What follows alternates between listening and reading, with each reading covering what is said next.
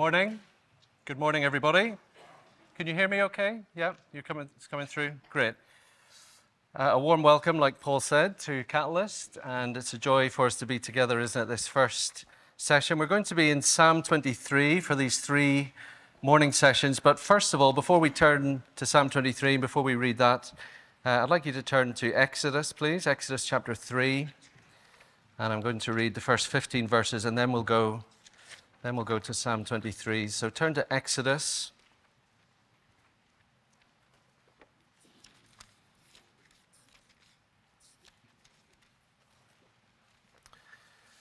Exodus chapter 3 and reading from verse 1.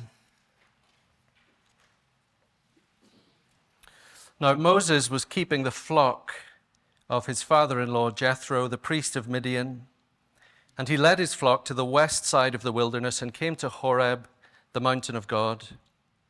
And the angel of the Lord appeared to him in a flame of fire out of the midst of a bush. He looked, and behold, the bush was burning, yet it was not consumed. And Moses said, I will turn aside to see this great sight, why the bush is not burned. When the Lord saw that he turned aside to see, God called to him out of the bush, Moses, Moses. And he said, Here I am. Then he said, Do not come near. Take your sandals off your feet, for the place on which you are standing is holy ground. And he said, I am the God of your father, the God of Abraham, the God of Isaac, and the God of Jacob. And Moses hid his face, for he was afraid to look at God. Then the Lord said, I have surely seen the affliction of my people who are in Egypt. I have heard their cry because of their taskmasters.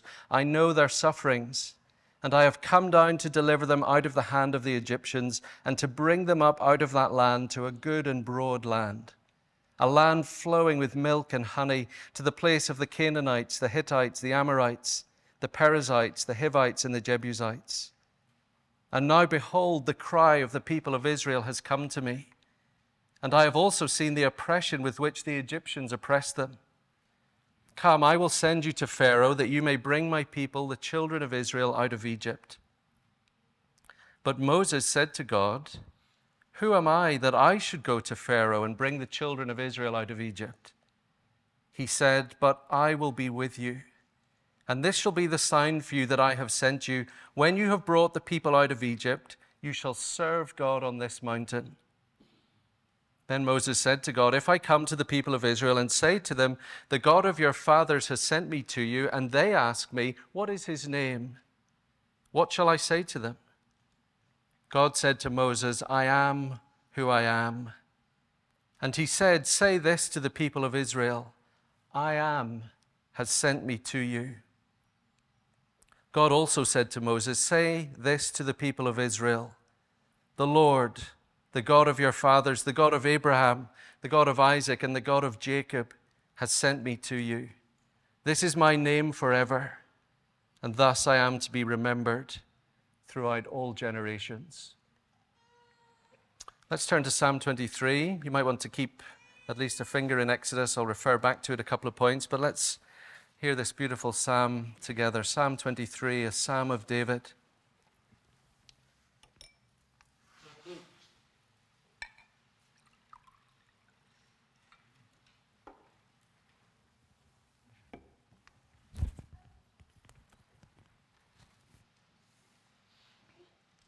The Lord is my shepherd, I shall not want.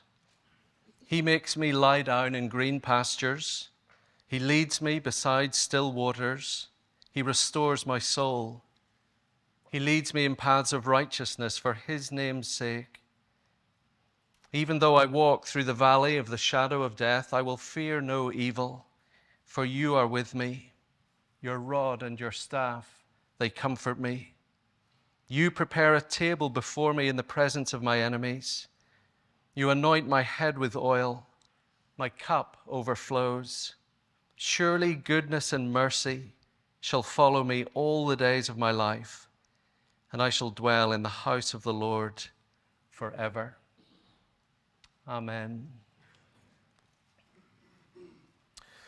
I have a theory about who the most unruly sheep is on a Sunday. There are lots of candidates, aren't there? I don't know your church the way I know mine, but I know there are candidates in your church for the most unruly sheep. There is the difficult sheep, the annoying sheep, the willfully unrepentant sheep. But I think on a Sunday, no one is as agitated as this sheep, the most unruled sheep, the shepherd. Isn't that true? So your minister's WhatsApp group is where you take your shepherd's pulse on a Sunday evening. I can assure you your minister is in one. And the text that he sends on a Sunday night, that's how you take your minister's temperature. It's what they all do Sunday evenings. They text each other, "How was today for you?" Nightmare. Awful. It's true, isn't it, ministers, what we're doing Sunday evenings? We know our own hearts, don't we? We stand at the front. "Welcome to church, everybody." Why are the welcome team doing that again at the back as you're smiling and beaming to the congregation? We've talked about this. They're doing it again. Not him again. Where is everybody? And then on top of all those sort of little irritations, you pile on all the more substantial things, don't you? Conflict, budgets, building projects, your own family and their needs. Somehow as fellowships, we survived COVID, didn't we? But many of us are knackered after COVID. We survived it, but we're carrying the scars of it in some way, aren't we? And our brothers in the Church of England, many of you here today visiting, we know that our brothers and sisters in the Church of England have been plunged into a very deep, dark valley at the minute, haven't they? And many shepherds feel like they're living right on the edge all the time. Isn't that true?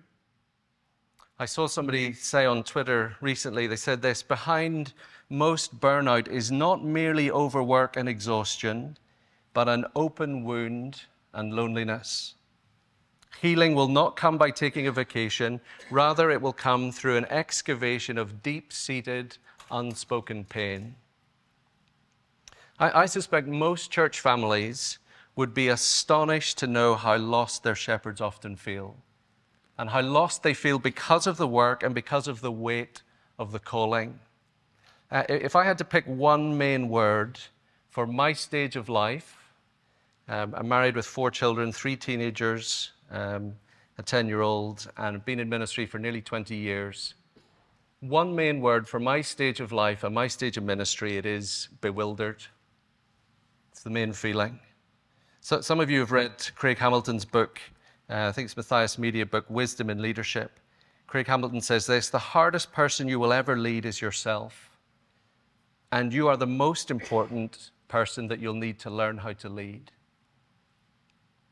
So what I want to do for us over these next 3 mornings, 3 sessions, is to take us to Psalm 23 and to let God address us as sheep before we think about being shepherds.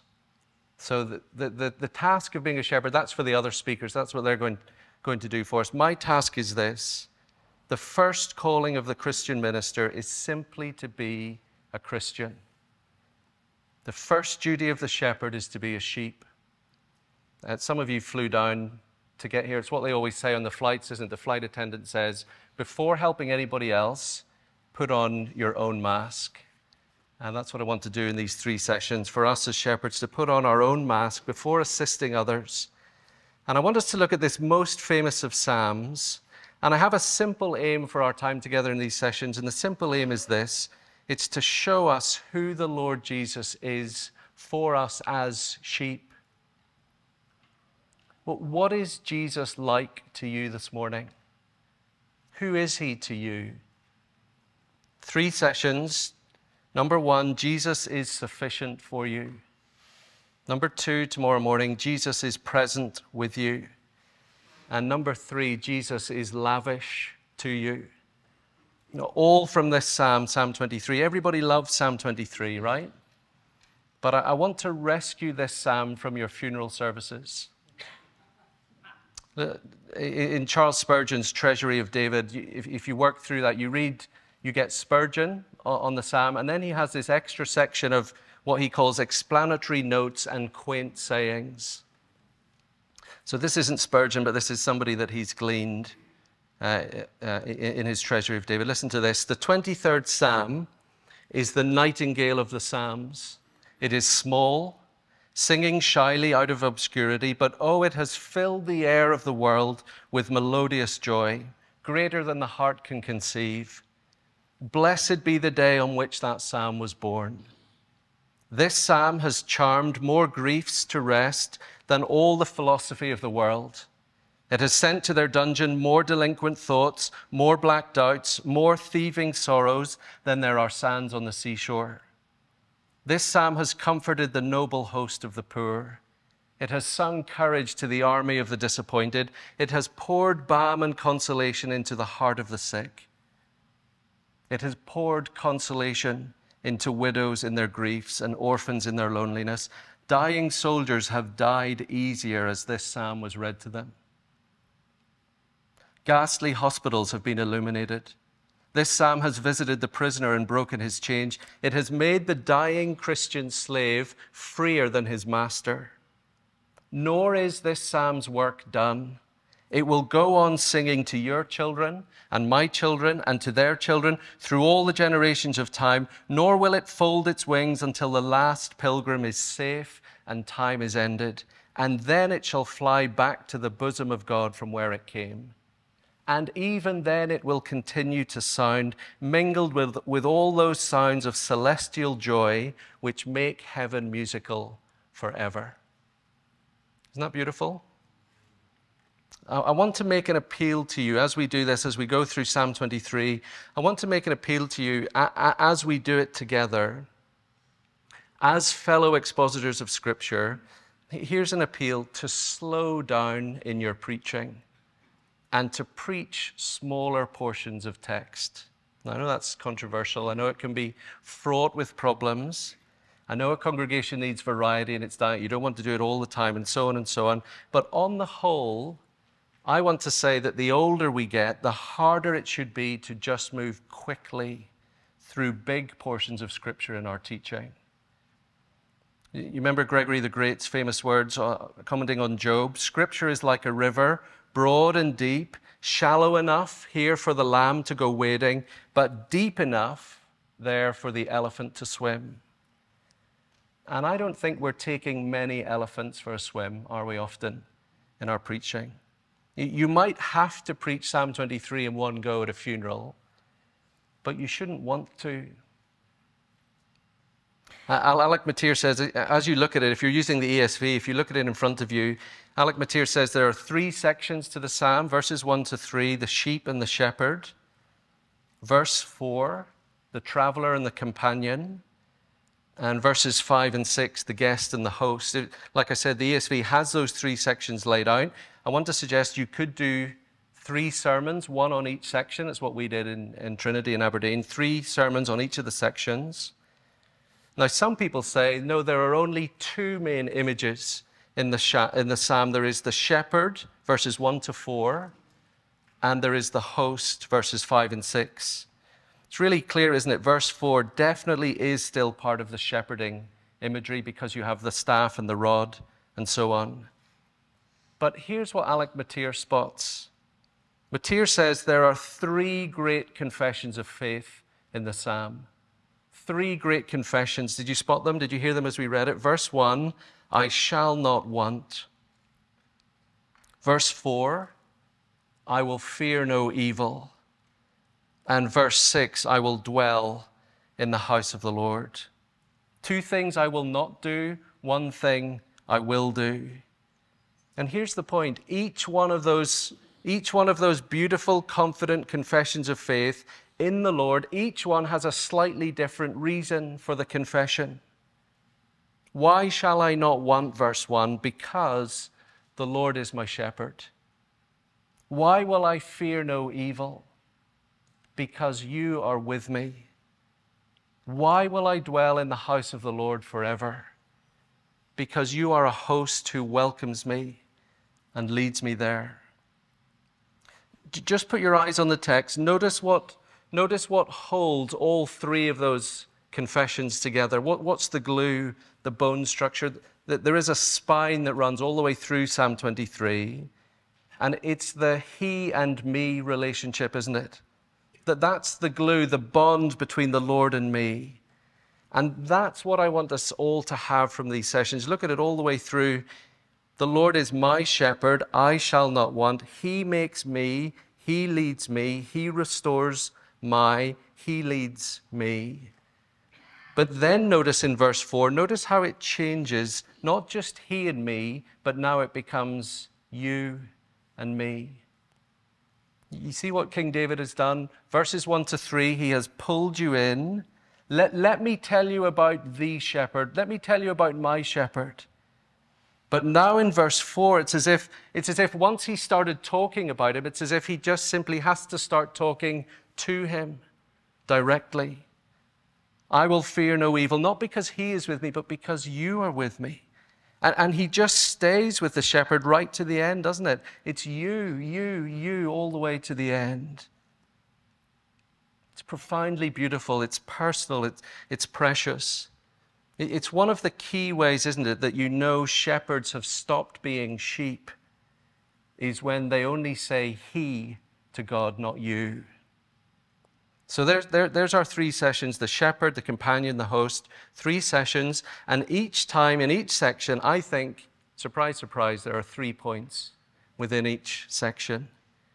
So for today, verses 1 to 3, here are 3 things to know about the shepherd. Number 1, who he is. Number 2, what he provides. And number 3, where he leads. Who he is, verse 1. What he provides, verse 2, and the first line of verse 3, and where he leads, the rest of verse 3. And friends, in my campaign for more depth in our preaching, you won't be surprised to hear me say that actually this morning we're only going to do the first one, not even all 3 in the first section. I'm going to give a few brief comments on the other 2 points, but I want us to reflect on the first 5 words, the Lord is my shepherd. I wonder if you'd agree with me that I think we move so quickly to the imagery of the psalm, sheep and pastures, water, valley, the poetry of the valley of the shadow of death. That's where we're drawn to straight away. And we move there so quickly that we don't pause at the stunning opening of the psalm. The Lord is my shepherd. The Lord. It's one thing to have a shepherd, isn't it? That's great, that's good, but actually everybody has shepherds. We all have shepherds. We're all following someone, we're following something. We're relying on someone or something else all the time to keep us safe and protect us and comfort us. We have 100 different shepherds all the time, but to be told that the Lord, that one, the Lord is my shepherd. Friends, that is staggering. You see it in front of you, don't you? The uppercase letters. This is David calling God by his first name, Yahweh. It's God's covenant name. It's exactly what we read in Exodus chapter 3. Moses asks God at the burning bush, who shall I tell your people in Egypt has sent me to them? What is your name? I am who I am, the Lord. I want to say to you today, friends, that whoever you are, I know many of you, but don't know all of you, and whoever you are and whatever you've brought with you today, however you're feeling about your ministry, I want to say to you that the God in the burning bush, the God of Moses, the God of Abraham, Isaac, Jacob, the God of our fathers, the God who is and was and always will be, that one is your shepherd. That one shepherds you. Friends, there is nothing better than that. And I want us just to linger here, to linger on that. Peter Craigie, in his commentary on the Psalms, the Word Biblical Commentary Series, he says, Psalm 23, when David says, the Lord is my shepherd, that's a loaded metaphor. It's not just a metaphor, it's a loaded metaphor. It's not just a picture, it's a picture with a history. It's got a backstory. And the fact is that the divine name, who God is tied very closely to shepherding. in the biblical narrative. Did you notice the opening verse of Exodus chapter 3? What was Moses doing when God called him, when God appears to him in the burning bush? Keeping the flock of his father-in-law.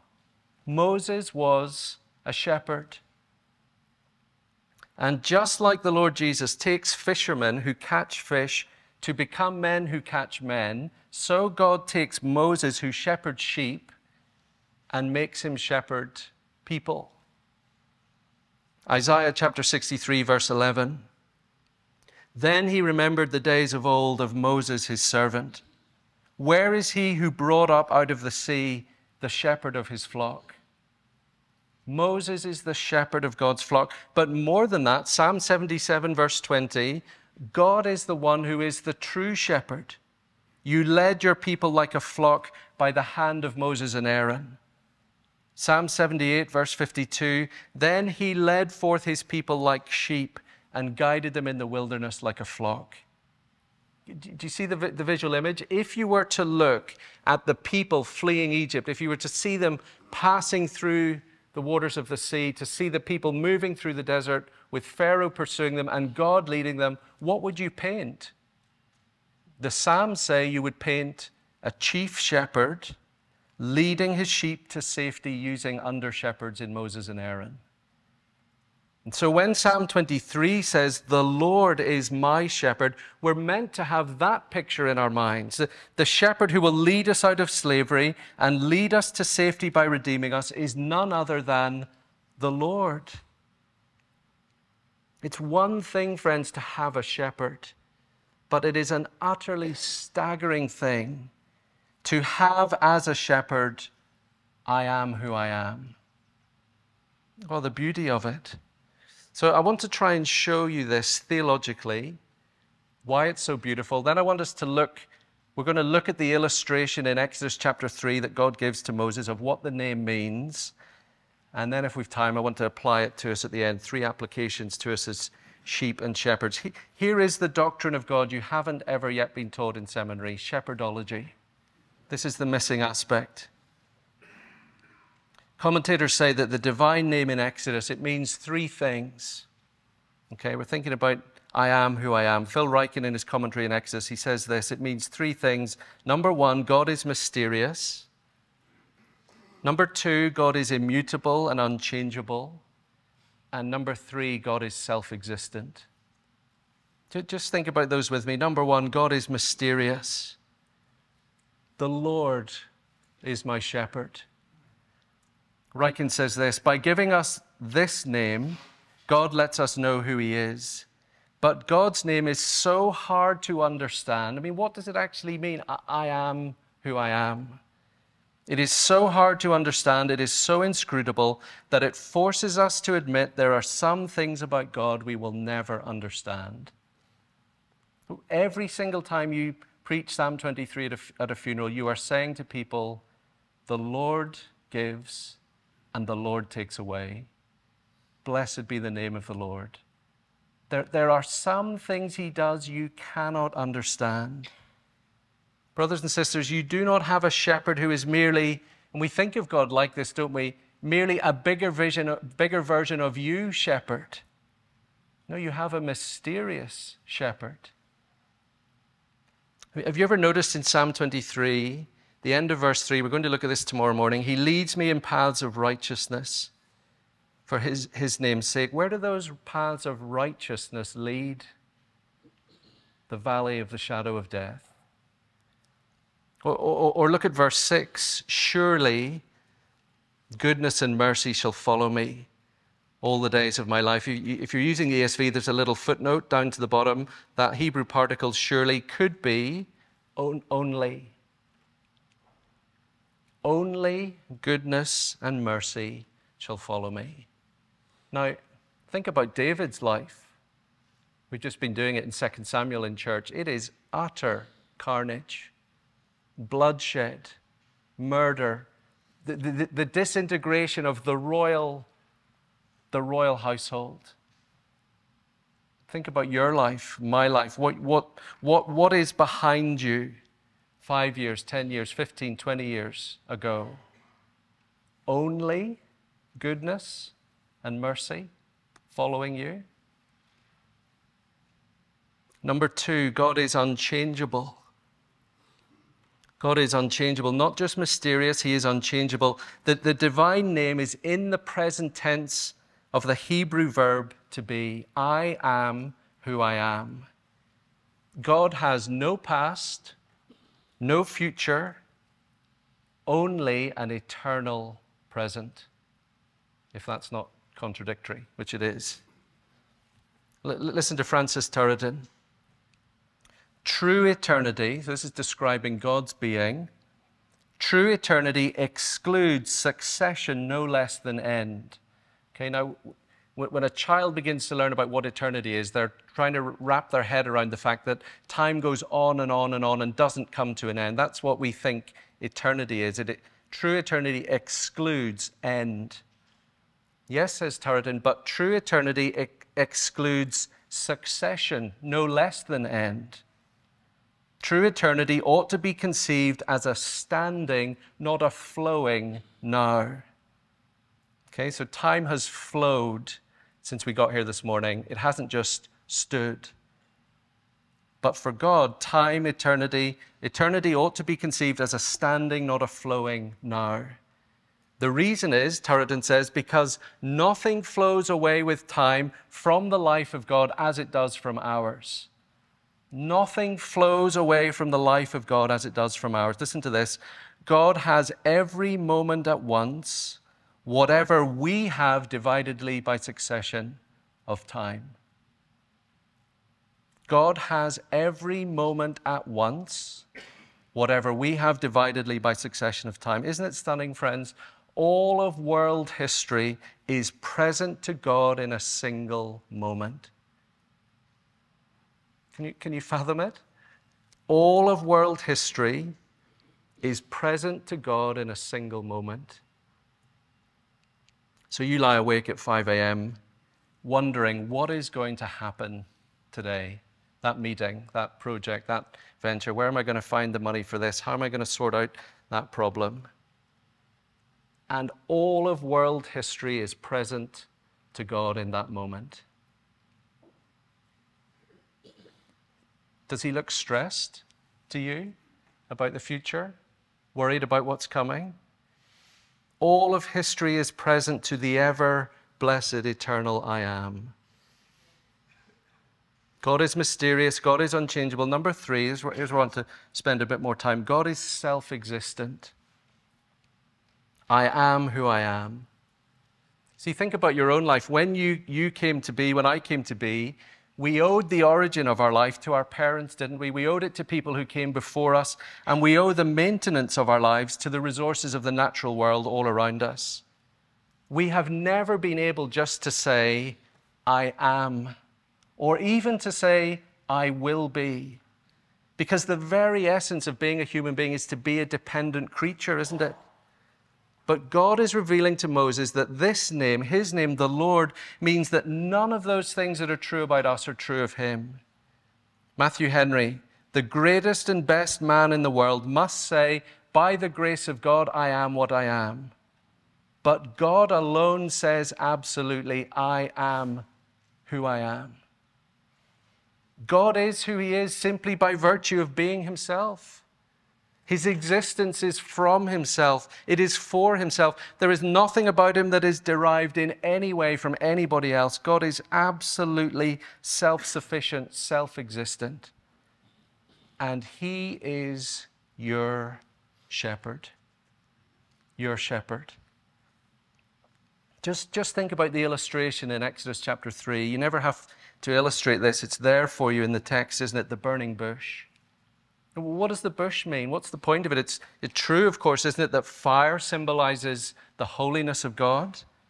But the main point of the bush burning with fire, yet not being consumed by fire, is precisely to illustrate God's self-existent nature, isn't it? Sinclair Ferguson puts it like this: the fire that was in the bush was not dependent on the bush for its energy to burn. It was a most pure fire, a fire that was nothing but fire. A fire that was not a compound of other energy sources, but had its energy source in itself. Moses was given a vivid visual aid, wasn't he, to teach him, you're worried about going to speak to Pharaoh? No, I'm teaching you, Moses, teaching you the Westminster Confession, chapter 2. God is the one who has all life, glory, goodness, blessedness in and of himself, and is alone and in unto himself all sufficient, not standing in need of any creatures which he has made. Friends, it's so rich, it's worth lingering over it, isn't it? Listen to these words of Alexander Maclaren. The fire in the bush, the fire that burns and does not burn out, which has no tendency to destruction in its very energy and is not consumed by its own activity, that fire is surely a symbol of the one being, whose being derives its law and its source from itself, who can only say, I am that I am. The law of his nature, the foundation of his being, the only conditions of his existence, being enclosed within the limits of his own nature. You and I have to say, I am that which I have become, or I am that which I was born, or I am that which circumstances have made me. He says, I am that I am. All other creatures are links. This is the staple from which they all hang. All other being is derived and therefore limited and changeful. His being is underived, absolute, self-dependent, and therefore it is unalterable forevermore. Because we live, we die. In living, the process is going on of which death is the end, but God lives forevermore. He is a flame that does not burn out. Therefore, his resources are inexhaustible. His power is unwearied. He needs no rest for recuperation of wasted energy. His gifts diminish not the store which he has to bestow. He gives and gives and gives, and he is none the poorer. He works and he is never weary. He operates unspent. He loves and he loves forever. And through the ages, the fire burns on and on, unconsumed and undecayed. Brothers and sisters, this morning, the one who shepherds you neither needs you nor needs to be shepherded himself as he gives himself to shepherd you. He shepherds you from his eternally undiminished fullness, and he is never the poorer for it. Just look at the text again, Psalm 23, verses 1 to 3. Look how needy David is. He's portraying himself as sheep-like, isn't he? In all the things that he needs. He needs food, rest, water, guidance, shelter, comfort, housing. He needs helping, saving, protection. You name it, David needs it. And here's the question Psalm 23 asks. Can we see who it is that gives to David what he needs? It is the God who needs nothing and no one. The one who says to his people, I am. Before you were, I was, and after you are no more, I will be. I am the first, I am the last. I am a God outside time, before time began. In this psalm, friends, David is going to come alongside us as we read it. He's going to put his strong shepherd crook around our shoulder and pull us in so that we can hear him tell us, the God of heaven can meet your every need, precisely because he is the one who has no need of anything himself. I think this is where the next phrase in the psalm, I shall not want, so it's where it receives all its meaning, isn't it? I shall not want. See, despite my best intentions, my most fervent wishes, I am not the kind of father who's ever able to leave my children in the position of them saying every day for the rest of their lives, I shall not want. I can't do that for them.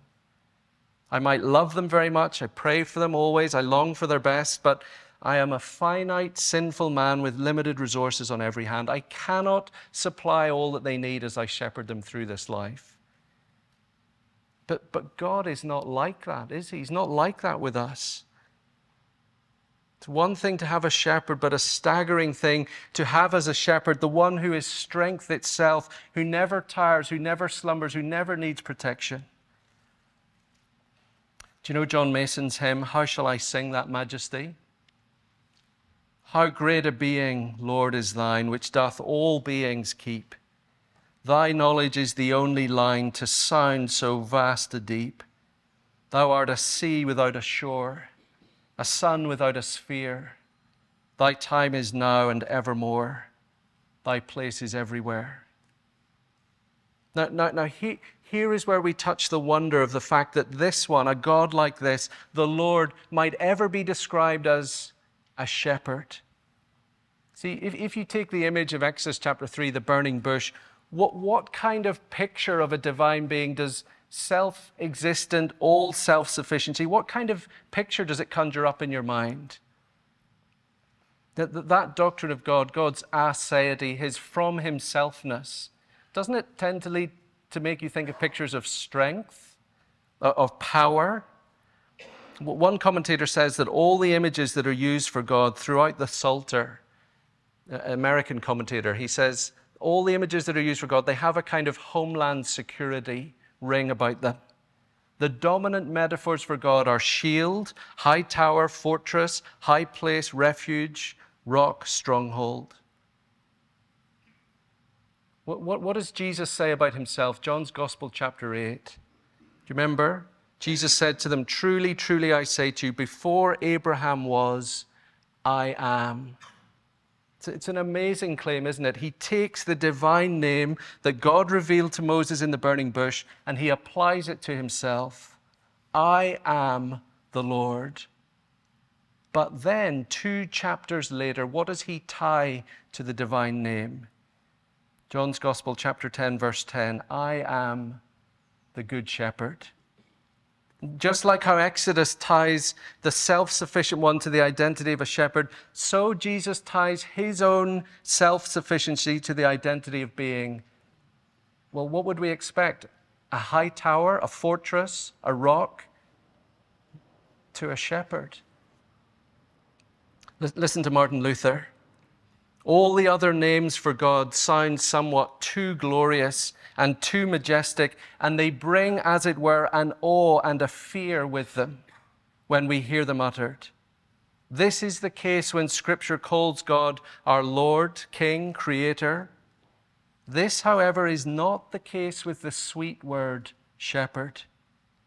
It brings to the godly, when they read it or hear it, it brings, as it were, a confidence, a consolation, or a security like the word Father. Friends, I hope you can see new layers of beauty to this simple phrase, the Lord is my shepherd. The Lord is my shepherd. It's a picture to communicate to you that the one at your side has matchless strength and indescribable power, but it is power that he is stooping to lend to your aid. That the self-sufficient God is not the self-absorbed God. The self-existent God is not the self-interested God.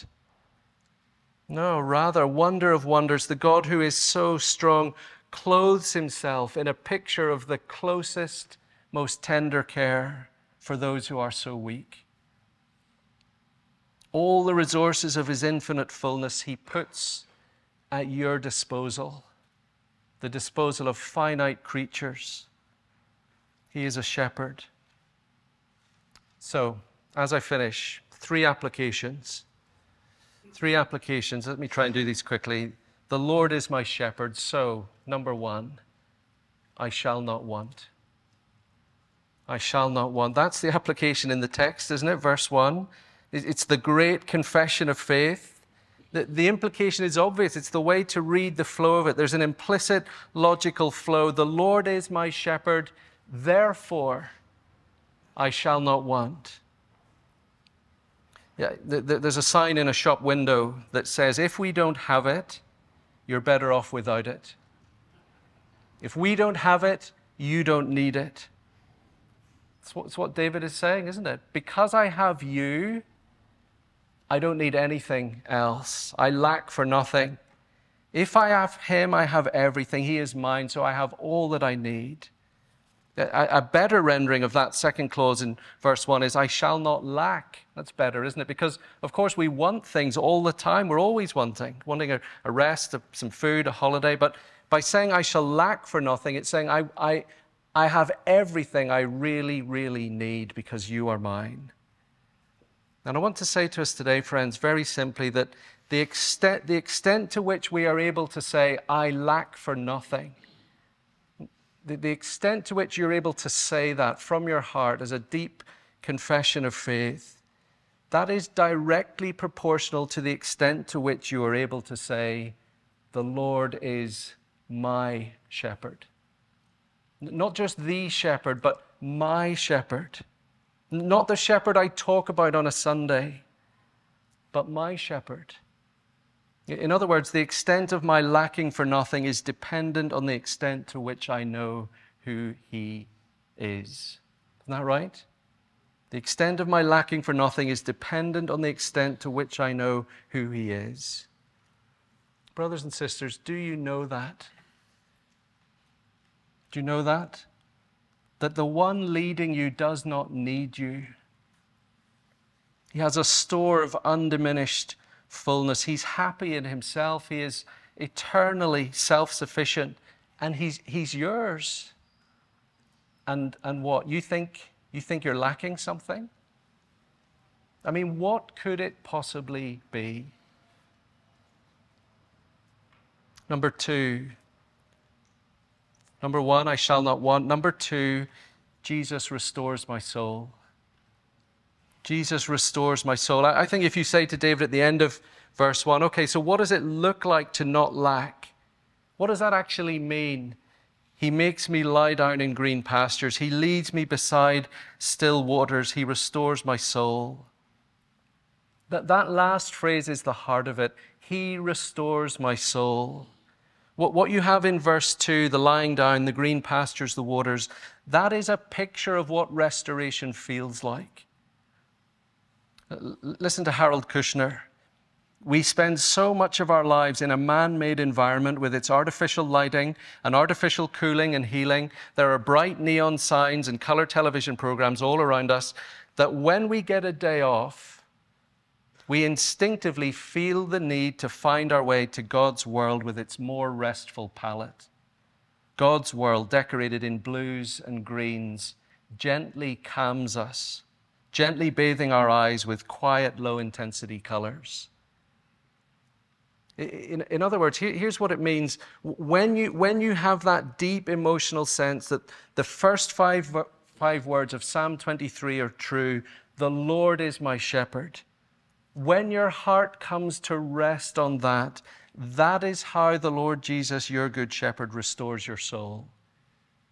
When you know that he is yours, it's like drinking pure, clean water. It's like lying down. It's like abandoning all your activity and placing yourself in his hands. When you have that deep conviction that because he is your shepherd, you lack nothing, that is what restores your soul. The green pastures that David is picturing here, you only find them and experience them as you find yourself in relationship with Jesus, the Good Shepherd. Remember what Jesus says in John's Gospel, chapter 10? We find pasture by doing what? By going in and coming out. He is the door. By going into him and coming out through him, by coming back to him again and going out through him again, coming back to him again and back to him again. This kind of rest comes from an easy familiarity with the presence of the Lord Jesus. When we find green pastures when in everyday life we are always coming to him and walking with him and being led by him. The sheep whose soul is parched, not watered by Jesus, and we know this, don't we, as shepherds? The sheep who is not being restored by Jesus every day is a sheep who doesn't think he needs the Lord as his shepherd. Maybe you're a shepherd this morning who has forgotten you are first a sheep, and you think you're the shepherd of your flock. You're not. It's interesting, isn't it? 1 Peter chapter 5, shepherd your flock that is among you. No, shepherd the flock of God that is among you. Some of you will have seen that little clip of John Piper talking about Keller after Tim Keller died recently. Piper talked about their most recent exchange. Keller says, in ministry, you have to love the Savior more than service. You have to love the fact that you are saved more than being successful. Rejoice, not that the spirits submit to you, but rejoice that your name is written in heaven. Brothers and sisters, if this Lord of the burning bush is none other than the Lord Jesus Christ, and if he is your shepherd, you have all that you need. Is Jesus sufficient for you? Are you communing with him, leaning on him, following him, listening to him, trusting him? Brother shepherd, fellow sheep, Jesus is sufficient for you.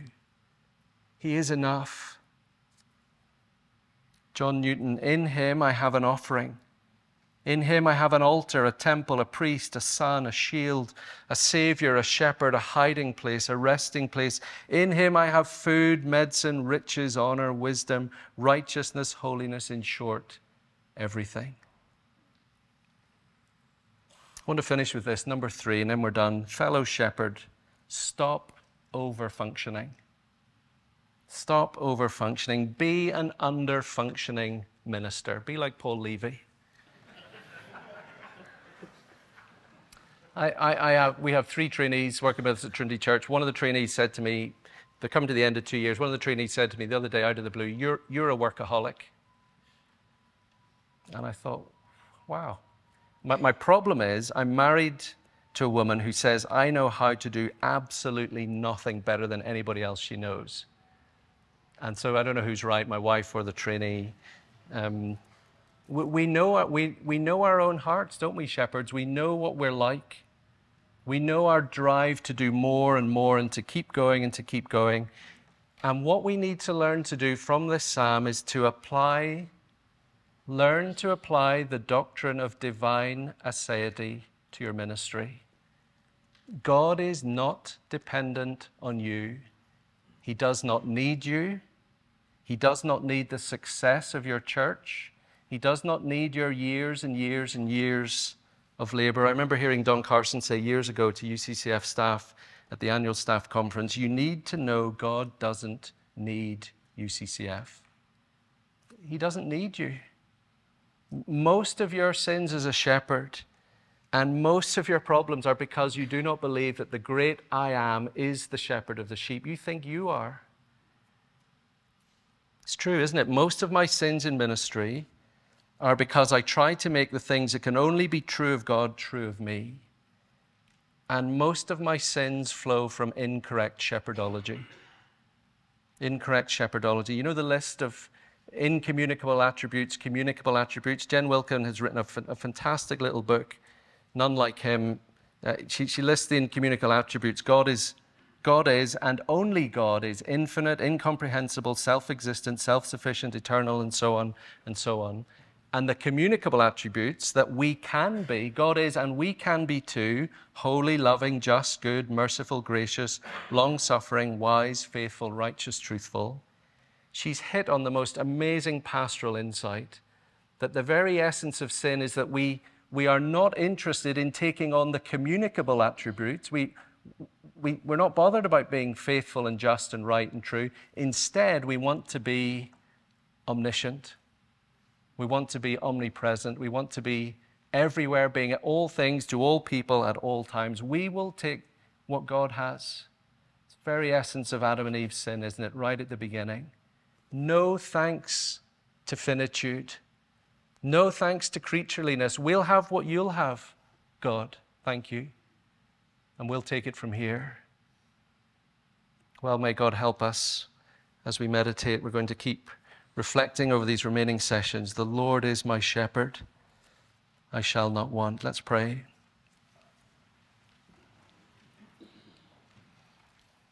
Loving Heavenly Father, we thank you for the immense potential that there is over these brief moments together, these days of friendship and fellowship. The immense potential, most of all, of coming back to you and being fed by you and led by you, watered afresh. Lord Jesus, our King, our Savior, our friend, our shepherd, we want to say to you in these moments that we love you and that you are everything to us.